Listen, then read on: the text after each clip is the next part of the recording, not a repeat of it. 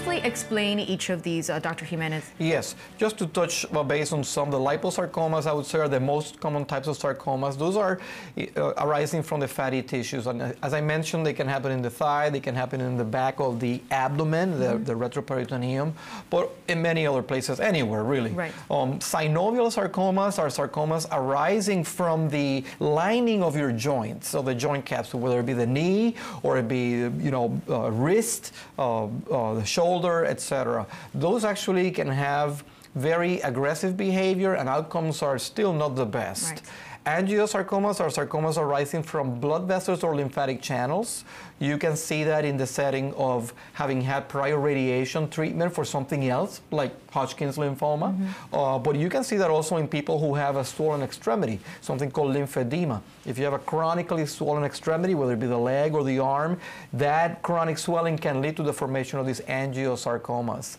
Fibrosarcomas are sarcomas that occur from the fibroblasts, which are the cells. We saw that one in the video. Yes, and those are the cells that make collagen, your connective tissue itself. Right. And finally, the gysts that you see in the bottom are the ones that I mentioned in the stomach, but they can happen in other organs too, like the rectum and the small bowel, and even the fatty tissues in the belly. Are there risk factors or causes that might lead to sarcoma? Yes. So as I mentioned, two of the most common risk factors for sarcoma are prior radiation treatment. And as an example, I will tell you, one of the most common uses of radiation is breast cancer treatment. So a lot of women who have had radiation for breast cancer treatment now have a low chance. I mean, it's not common, but there is a low chance that they can develop a sarcoma because of the prior radiation treatment. But you can also see that in patients who had radiation for other diseases, as I mentioned, such as Hodgkin's lymphoma.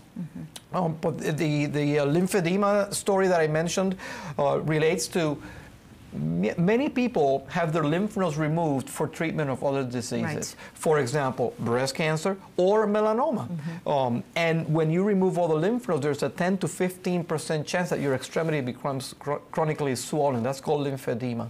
And when you have those changes in your body, you are at a higher risk of having sarcoma than the general population.